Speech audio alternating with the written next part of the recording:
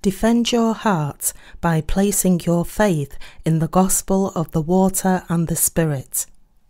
Genesis chapter 6, verse 13 to 14. And God said to Noah, The end of all flesh has come before me, for the earth is filled with violence through them. And behold, I will destroy them with the earth.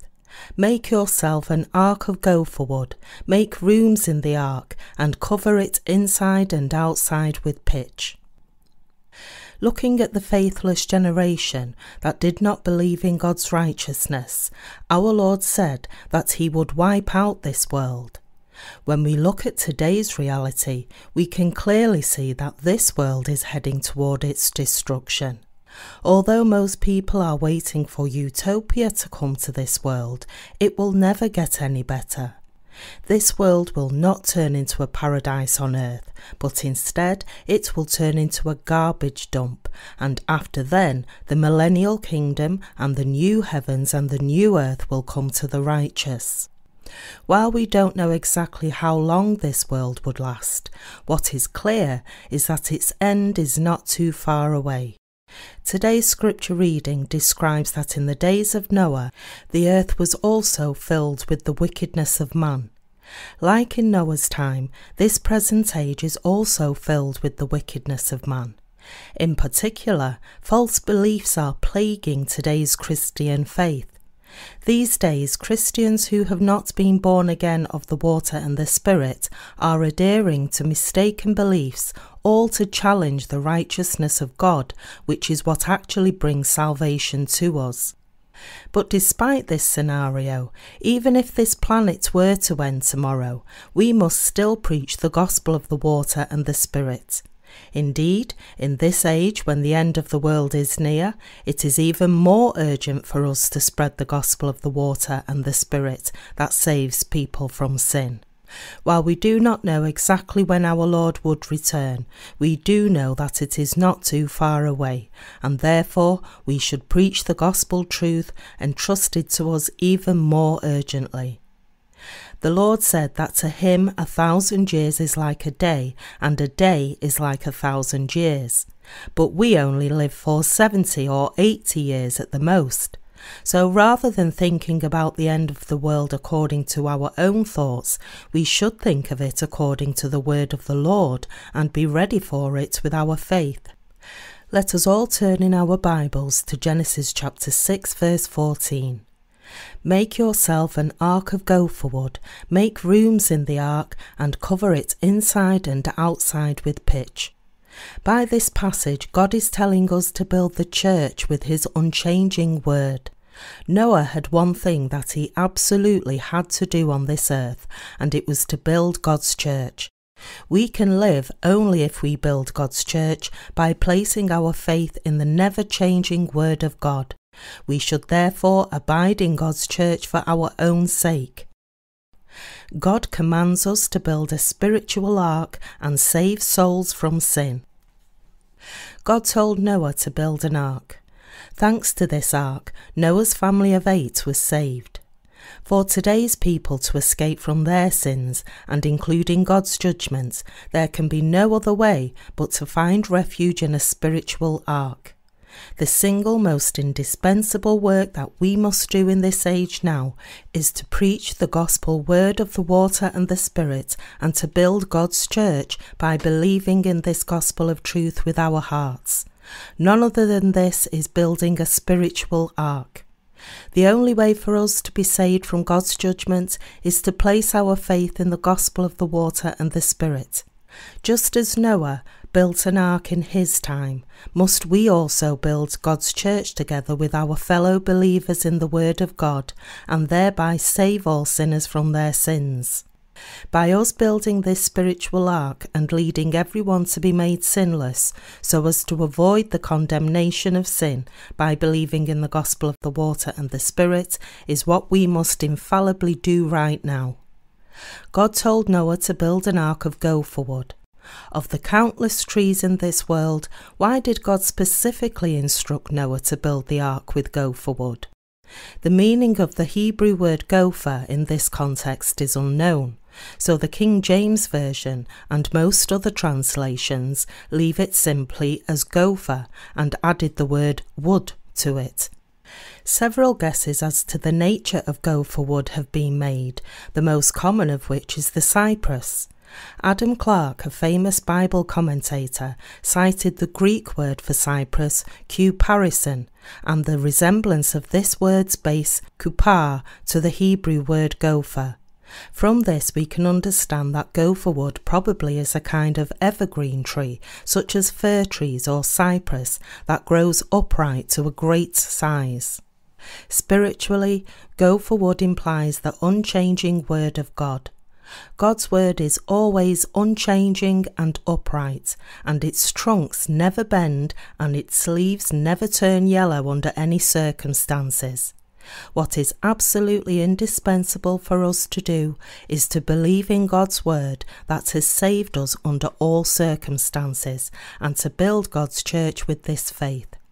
God told Noah to build the church, and if Noah had not built the ark, despite finding the grace of the remission of sins, that is, if he had not done God's work, then he would have been judged by God. At that time, even though Noah was living in a world filled with iniquities, he was saved from sin and built the spiritual ark by faith. Finding grace in God's eyes, he became a just man, perfect in his generations. That is why God commanded Noah, a spiritual man, to build his ark. Obeying the word of God, we must labour to build his church, and we must always preach the gospel of the water and the Spirit. We cannot stop this work. Building God's church by faith was only for the sake of Noah, and it was also to save this world. When the righteous preach the word of God, they must explain the gospel of the water and the Spirit exactly as it is, and the righteous must also live by faith, and this also requires training. It is our duty to blot out people's sins with the word of God and make them righteous. It is also our duty when we preach that we mention that the gospel of the water and the Spirit is the gospel of power that remits away all our sins. This gospel is the gospel that makes us sinless, and it makes us work to build God's church by faith. By believing in the word of God and preaching it, we are sanctifying the world. If you believe in God's word, you can also receive the remission of your sins and be sanctified. The gospel of the water and the Spirit, that is, the word of God, will enter into your heart and blot out all your filthy sins, sanctifying you and glorifying you. Just as Noah became a just man by finding grace from God, we have become sinless people through God's grace of salvation by believing in the pure word of God. From time to time, we the righteous get visited by those who have as yet not been born again, and whenever we deal with these people, we must remember that we ourselves have already been cleansed by the word of God, and we must always abide in our faith in the gospel of the water and the Spirit. Whenever we meditate on the gospel word of the water and the Spirit, we can discover that we have already been sanctified. On outside appearances, those who have received the remission of their sins are not any different from those who have not been born again. But if there is one thing that is very different, it is that there is no sin in the hearts of these born-again believers. Just as Noah worked for 100 years to build the ark, we too must build God's church by preaching the gospel of the water and the Spirit until the Lord's return. When Noah built the ark with gopher wood, he cut off the useless branches. Back then, the climate was quite different from today, and so trees grew very large and sturdy. Noah cut down these huge gopher wood trees and then cut these trees to shape them into the ark. This tells us clearly that if we fail to carry out God's work and just rest on our laurels because we have received the remission of our sins, we will be destroyed. Even though we have received the remission of our sins, unless we abide in God's church, our shortcomings and weaknesses will prevent our hearts from keeping God's righteousness. So we must cut off our fleshly thoughts stemming from our shortcomings and weaknesses, lest we be tempted and captured by Satan. Just as Noah had pruned the gopher wood trees, must we also continue to prune our fleshly thoughts by confirming the gospel of the water and the Spirit inside God's church. And we should devote ourselves fully to the building of God's church by preaching the genuine gospel of righteousness, just as Noah did. We must carry out this task endlessly to defend our sanctified hearts. The righteous must defend their faith in the righteousness of God. The Bible says that Noah was a just man, perfect in his generations, and that he found grace in the eyes of the Lord. In other words, Noah had become a righteous man by the grace of God. Why did God tell Noah, who had already become a just man, to build the ark? And why did he tell him to build it for himself? This means that God is telling you and me to build an ark for none other than ourselves. It's absolutely indispensable for us to build the ark for ourselves by believing in the Word of God. Through the Word of God, we have found grace and received the remission of our sins. But despite this, we are still living in a world that's so evil and filthy. Therefore, even the righteous may become defiled by sin, and so the only way we the righteous can avoid the judgment of God is to abide in his church and always meditate on the gospel of the water and the Spirit, thus affirming that our hearts are indeed sinless. When filthy lust and carnal desires arise up in our hearts, how can our hearts be justified and cleansed from such things? We can be cleansed only by placing our faith in the gospel word of the water and the Spirit that has remitted away all our sins. There is no other way but to stand by faith on the unshakable word of God. When God told Noah to build the ark and cover it with pitch on the outside and the inside, it was done like this to enable us to avoid the condemnation of sin completely and perfectly. In other words, God had ensured that not a drop of the water of judgment would seep into the ark. In this age, what we the believers in the gospel of the water and the Spirit must do before God is to also build his church like Noah did.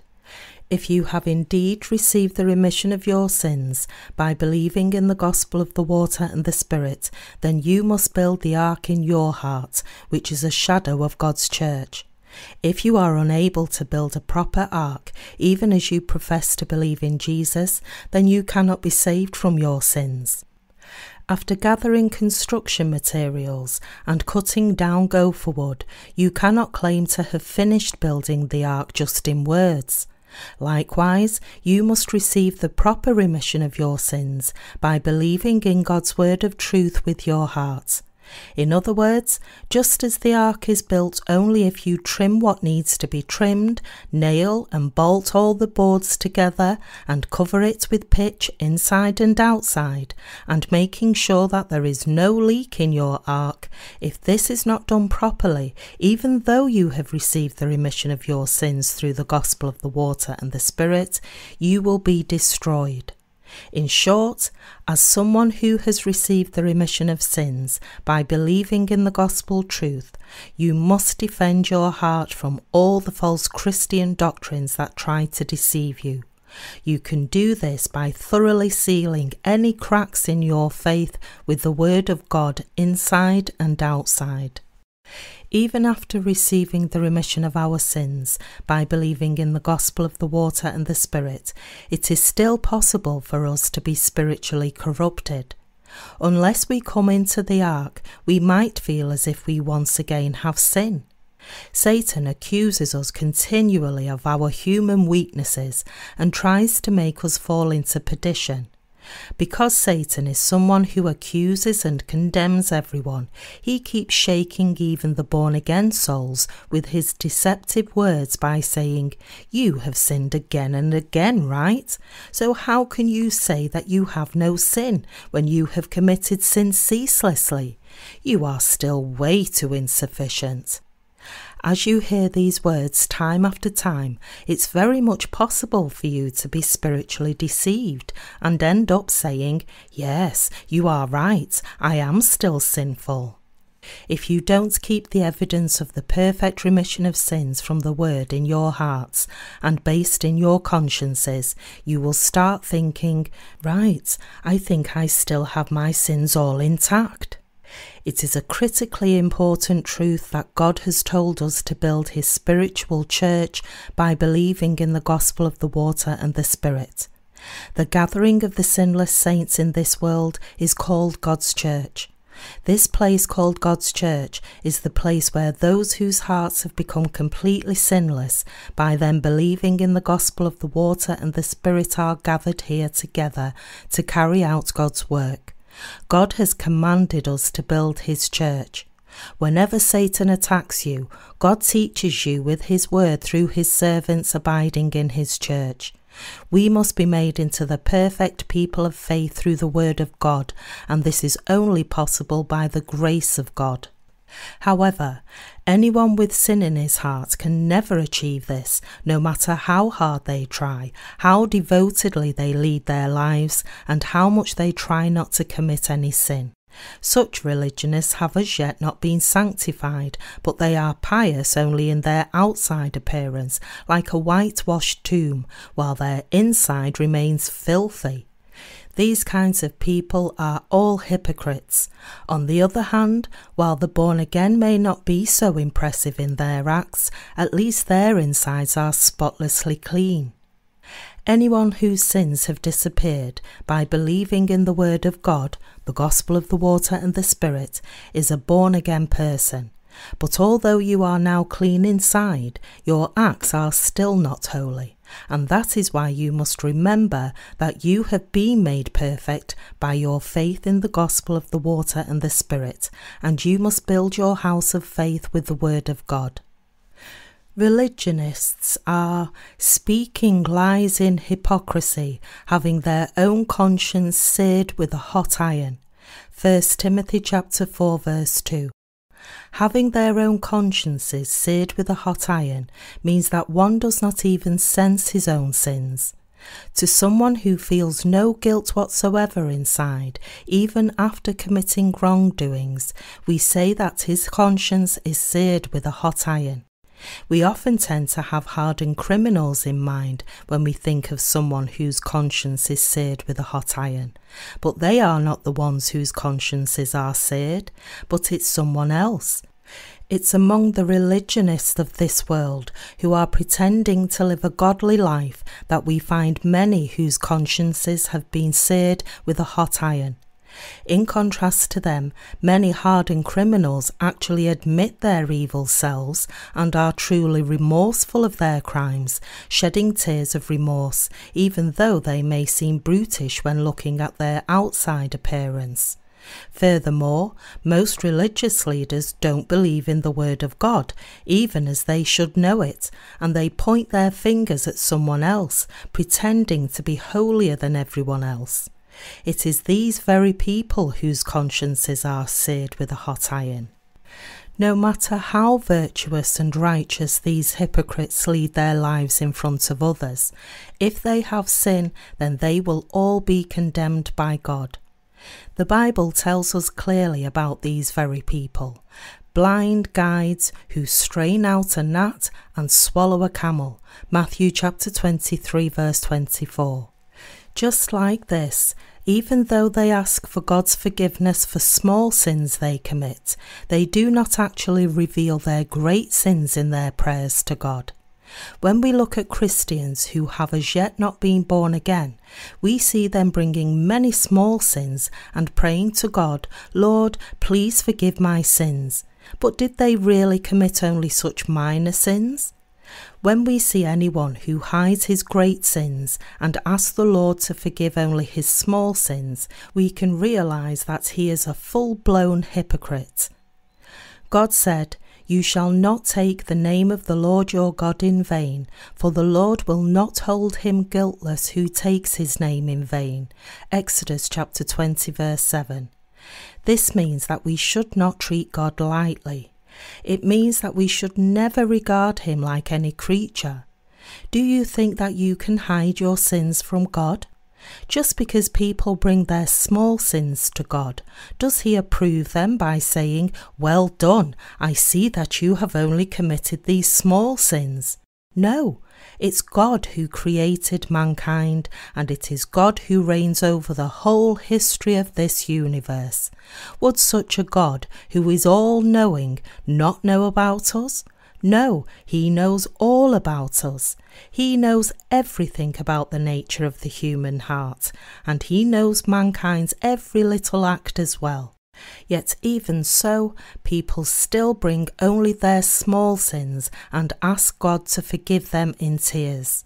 Far from forgiving them, God tells them sternly, "You swallow anything whole if it's in your interest, regardless of how evil it is, and yet you bring only your small mistakes that you deem to be okay for others to see, asking for my forgiveness. You are better off not coming to me at all. I would be much happier if you would just close down your church." This is what God says to those religious leaders whose only interest is to rake in as much money as possible and build bigger, taller church edifices. The ultimate truth behind these false prophets is to just rob their congregations in exchange for handing out elderships and deaconships randomly. If they were true leaders, they would teach their followers how to blot out their heart's sins and escape from the condemnation of sin. But instead, they only hand out church offices to their congregation, making them pious only on the outside like them. And they compel their elders and deacons to faithfully give tithes, and in their sermons they bind their congregation under the yoke of the law and just preach repentance. But do anyone's sins disappear just by giving prayers of repentance, no matter how ardently they do this? No. Daily sins will still remain intact, and that is because they do not or refuse to believe in the gospel of the water and the Spirit. Let's turn now to Genesis chapter 6 verse 14 and take a closer look at this passage. "Make yourself an ark of gopher wood, make rooms in the ark and cover its inside and outside with pitch." Another thing that we must keep in mind is that it is in our own interest to keep our holiness in the Word of God. Once we receive the remission of our sins, we have to focus our attention on defending our holiness. By defending with the Word of God our belief that we are now sinless is in fact building the ark. Satan says to countless people that they are sinful. Deceived by such evil wiles of the devil, many people become trapped in sin, and as they continue being ignorant of the gospel of the water and the Spirit, they are unable to call themselves righteous people. While no one can be perfect in his acts, everyone can have faith and say with confidence, "Because Jesus Christ bore all my sins by being baptized, I have no more sin." However, to prevent people from having this true faith, Satan attacks them relentlessly. But those Christians who don't have faith in the gospel of the water and the Spirit can only say in their confessions, "I am a just man with many shortcomings, a righteous man with many sins." But when Noah built the ark, he made sure that no water would ever seep into it. This tells us that whoever has come into the salvation of God has been made a perfectly righteous man who will never turn into a sinner again. Therefore, if someone has no sin 1 minute but has sin the next, then he is not a truly righteous person. Those who have no faith in the gospel of the water and the Spirit go back and forth between being sinful and righteous, being sinners at one moment and righteous people the next. That is definitely not the right faith. In contrast, Noah found the grace of salvation from God.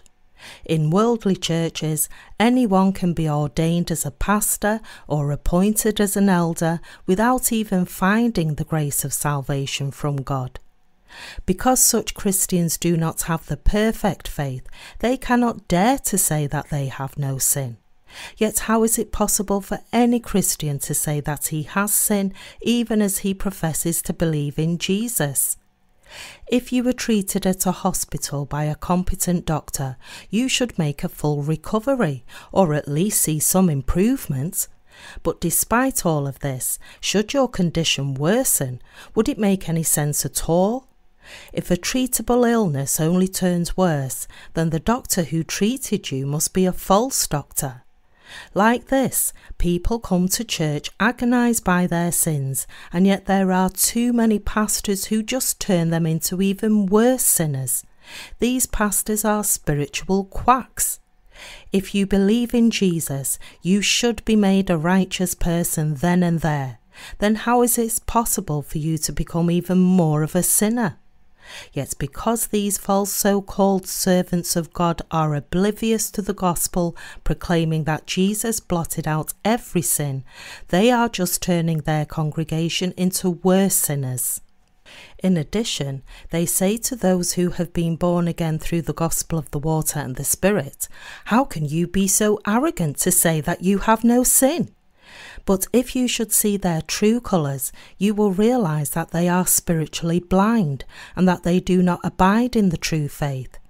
Referring to them, the Bible tells us they are blind leaders of the blind, and if the blind leads the blind, both will fall into a ditch. Matthew chapter 15 verse 14.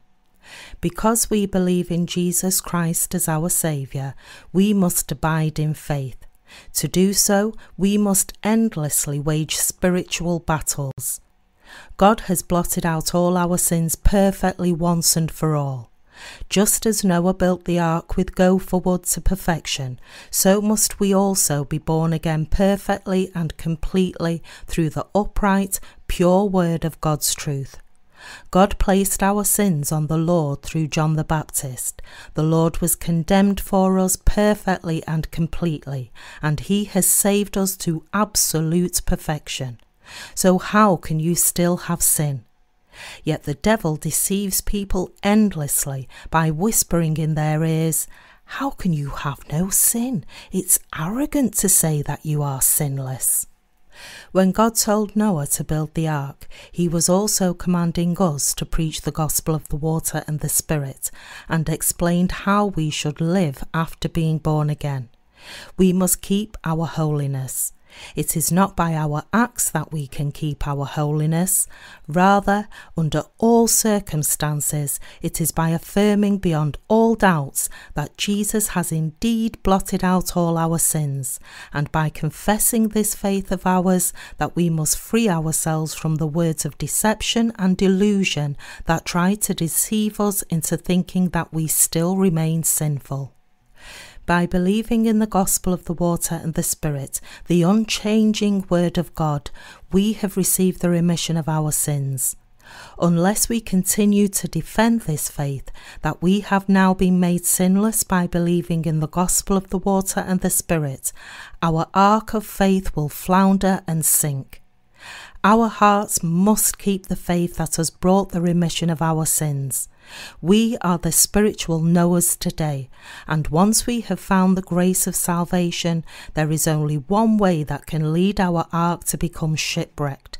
It is to say that there still is sin in our hearts, even as we believe in Jesus. Even though Noah found God's grace and was perfect in his generations, if we succumb to the deception of Satan, who keeps pointing out the insufficiencies of our acts and keeps on accusing us of being sinful, and if we succumb to the devil conceding that we have indeed got sin, then our arks of faith will for sure be shipwrecked. Therefore, we must defend our faith at all costs, for if we should succumb to the devil, we will lose our status as new creatures and turn back into the old creatures who are destined for hell. As Satan attacks us by blaming our shortcomings and weaknesses, we must fight back by our faith. Without faith, we can never bear the brunt of Satan's attacks. No matter what happens, we must defend the faith that the Lord has blotted out all our sins, and we must also remember that it is this faith in the gospel of the water and the Spirit that keeps us holy. My fellow believers, our spiritual battles will not end. Satan must have attacked Noah countless times through his minions, provoking him, "Even if you build this stupid-looking ark, water will seep right through it when it rains, and so what's the use? You are just wasting your time with this whole project." If Noah had fallen into despair from all these words, he would have not been able to complete the ark, nor would he have been saved. We are now working hard to build each one's respective ark. Each of you is an ark. It is when you are armed with faith that your salvation is completed. The greatest ark is Jesus Christ. God said there is no condemnation whatsoever for you and me who now abide in Jesus Christ. Romans chapter 8 verse 1. In other words, because we believe in the gospel of the water and the Spirit, we are completely and absolutely sinless, and we have no condemnation whatsoever, but only holiness. This is the very faith that all of us must have and defend. The Word of God is not so flexible that you can slap it on whenever you want to make your own claim. Is it right for you to say, all according to your own man-made thoughts, "Jesus took away my original sin on the cross, but I have to receive the remission of my personal sins on a daily basis"? Are you made righteous by being remitted from your sins one moment, only to turn into a sinner again the next moment you commit another sin? No, this is not the case. Such a false doctrine is uttered only by the servants of the devil. I led a religious life for 10 long years before I was saved from all my sins, and during all that time I had offered prayers of repentance every single day, as my pastors had taught me to do. It was such a struggle for me. I used to stay up all night repenting from my sins, and when this did not suffice, I fasted while praying. Yet in just a few days I found myself committing sin again, and I had to once again offer prayers of repentance while fasting. It was so hard on me.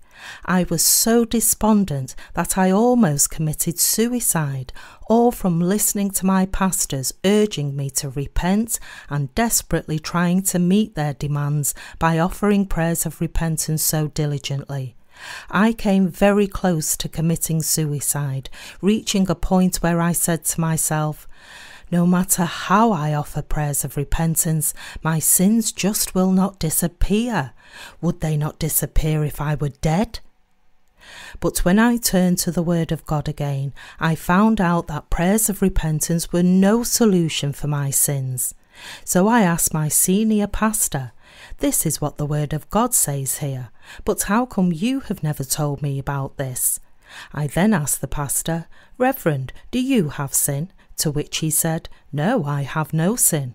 I asked him again, "If you should commit sin, then would you have sin, or would you still be sinless?" The pastor answered and said, "I will then have sin." So I said to him, "It would have been better if I had not learned from you. If I had just taken a nap during all those hours and read the Bible by myself, I would have reached the right faith sooner. Let's stop serving God together from now on." I left this church immediately, never to return. Even those who called themselves pastors were shaken from the lack of perfect faith. By believing in the gospel of the water and the Spirit, we have been born again from our sins and sanctified perfectly. We must defend this holy faith by continuing to believe in the gospel of the water and the Spirit. We must keep our faith in the truth that Jesus has forever blotted out all our sins. If we fail to keep this faith, our ark will flounder and sink. Where there is no sin, where a sinner can receive the remission of his sin upon entering, is the church.